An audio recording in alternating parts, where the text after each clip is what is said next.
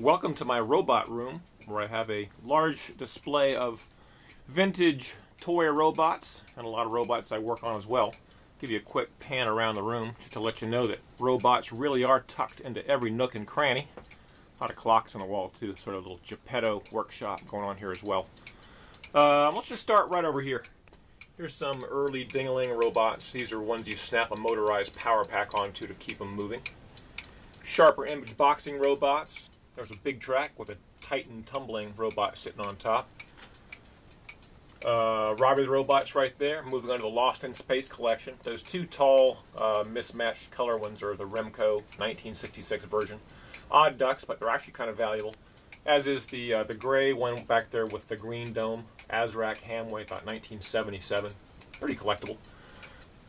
Some of the more recent Lost in Space movie robots. There's Remco, Tobor. That Alps guy there, the green guy with the TV in his chest, Alps television robot. Pretty collectible right there. And let's see, just some more recent ones. Those two Compy robots are in the middle, the gray and the white one. Two identical ones there other than color. Early programmable robots. And then here's actually down here, there's a CompuBot 3. Let's see, while we're down here, another Lost in Space robot. Keep on. We'll come back to this. There's the Parallax Stingray robot under construction. Wooden Dino time. Okay, continuing on up top, let's see. Another TV robot right there, more recent vintage. Two Ideal Rembrandt drawing robots, cam controlled. Let's see, there's that red robot in the middle. That's a Badfoot, one of the Zoids, about 1980s. A very interesting walking style. Actually leans and picks his feet up, moves around. Let's see, and kind of coming over here. Here's a whole WowWee Robo Sapien and Robo Dinosaur collection. Moving down, a bunch of R2-D2s. Let's see some other robots. There's an iCybe, little dog robot there, that blue guy there. Early Ideal Rudy the robot, probably 1970s vintage. Very early wind-up walking Mickey. Right next door to that, wow, big Hitachi industrial robot arm with a couple of my interesting walking eBay robots on top of that. Kind of a bunch of those kind of strange kid-operated claws back over there. Let's see, there's two Scribblers stacked up waiting for something good to happen. There's a Scribbler 2 and another blue Scribbler underneath there. Here's some of my home-built robots. Oh, there's a Parallax Bobot on top, waving the flag.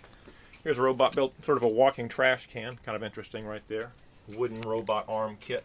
Assembled 5-axis robot arm behind there. Let's see, underneath there, there's a Mecanum robot platform. See two Retrobots there, sort of Dead Reckoning platforms. Pretty good at that. Let's see, here's a bunch of robots sitting on top of my Towers of Hanoi arm. A lot of good stuff going on there. Another WowWee Tribot there. There's my balancing robot. Okay, moving on over here. Let's see. Here's a pretty cool bot. Thanks to Brendan V for this. That's a clear Armatron. You can see all the parts and gears inside there. 1980s vintage Tomy product. This is a rare one, transparent. You can see all the parts inside. Sort of meandered my way through the Toy Biz. Here's two bots I built for the Trinity Home Firefighting Robot Collection. The one on the right, flying the Hot Wheels colors, looks sleeker, but the the ugly duckling behind it is actually the one that won the very first Trinity Home Firefighting Robot Contest back in 1994. Up top there's a few more robot arms in my collection. Let's see, even an SG5 sitting on top of my grandfather clock.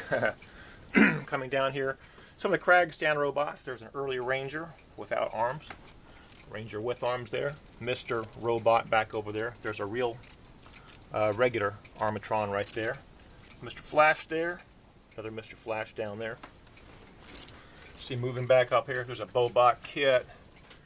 That red and blue robot, Apollo 2000. One of numerous of the Horikawa rotate-o-matic ones where it walks for a while, then its chest doors pop open, machine guns pop out. There's a lot more robots. There's some Tomy robots over there, up top. Down here there's Omnibot 2000, King wearing the crown. Regular Omnibot. Way down on the bottom, let's see, there's Hero Jr. and Hero 1 right up there. And finishing off the collection, there's some of the Mr. Machines, or drive me and steer me as fast as you can. And that is a quick look at my robot collection and my messy bench where I build them.